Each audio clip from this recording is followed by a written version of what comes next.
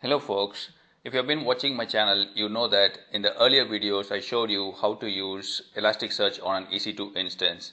But the problem with that setup is that you need to start managing your EC2 instance, the patch management, update, high availability, encryption, security, and all those things. So the one way to avoid this problem is using Elasticsearch as a service that is provided by Amazon. You get the flexibility of putting your EC2 instances or the domain inside a VPC. It has been natively integrated into your KMS so that you can encrypt the data that is residing in your Elasticsearch domain. You can also have IAM configurations so that your Kibana or your users needing access to your Elasticsearch domain can be access controlled by your IAM also. So these are all the functionality and flexibility. In addition to that, high availability can be easily enabled by just a click of a button. You just mentioned that zone awareness is required. Then Amazon will put your instances in both your availability zones. So in today's video, I'm going to show you how to set up your own Elasticsearch cluster in AWS.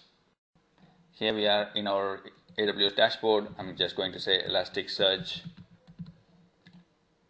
And here you can see here there's already a domain for flow logs, but let us go ahead and create a new one, and I'm going to call this as ES test domain. And these are the different versions of Elasticsearch available natively. For some reason, if you want to go ahead and choose the older one, you can do that, but I would strongly recommend you to go ahead with the latest version. Let us click next. And how many instances do I want to give here? So you need to give it as even numbers in case if you want to have a zone awareness. Say for example you want 3 nodes, then there will be a problem with that because Amazon will not be able to scale it automatically in both the availability zones. So make it as an even number. Do you want a dedicated master? Then you go ahead and choose the dedicated master. But if you're experimenting it for the first time, you're learning it, you don't have to exactly go ahead with a dedicated master. But production configurations, you would want to do that. Then the storage type, just like with any other EBS volumes, you get a different type of EBS volumes, SSDs, magnetic, and if you want to go with provisioned ones, that's also possible. So for learning purposes, go with the minimum one, and then how much data you want. So you can see a simple mathematical calculation is provided here. Let us say 30 here, and it says it's the EBS volume into the count. So earlier we gave a count size of 2, so our cluster will have a total of 60 GB in space. So do I want to have encryption? All you have to do is just click on this and then your encryption will be enabled. If you have a custom key or if you have a special key that you want to encrypt your data with, then you can add it in your KMS, watch my video on doing that, and in this drop down you will be able to update your ARN and using that encryption key. So let us go ahead and give the default one, and I'm just going to mention the snapshot, that is the backup at default times. The advanced section, you don't have to really change anything here, just click on next. And which VPC do I want to put it, whether you want your Elasticsearch cluster to be publicly accessible or you want to put it into your private VPC subnet and then have security around it. So in this case, let us go ahead and choose VPC access. So I have chosen the VPC as the default VPC. Go ahead and choose which all subnets you want. Because we want zone awareness, I'm just going to choose 2 different subnets. And next is a security group. Go ahead and choose the default security group, and IAM will automatically create a service role for you. So you don't have to worry about what roles are required and everything. So if you want to secure your domain, then you can go ahead and choose any of these options. If you want to secure them by IAM, then go ahead and choose this option, or if you want to secure them by or deny them based on account numbers or IAM users, then you can choose that, or you can have a configuration that is coming from another domain also. So the easiest way to start learning is by doing this, that is you don't want to have any kind of privileges, or you don't want to require any kind of permissions and all those things.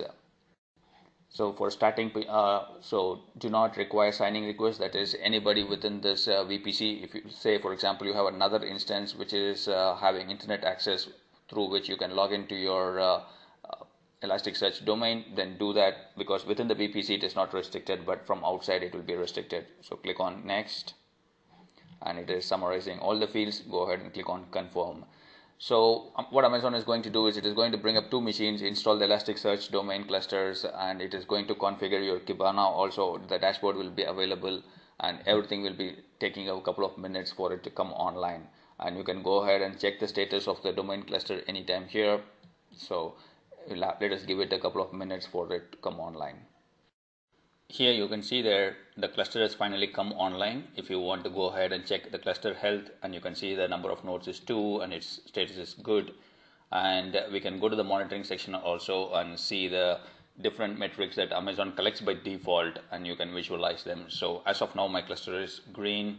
So if you want to go ahead and access your cluster, if you go to overview, you can see here the Kibana URL.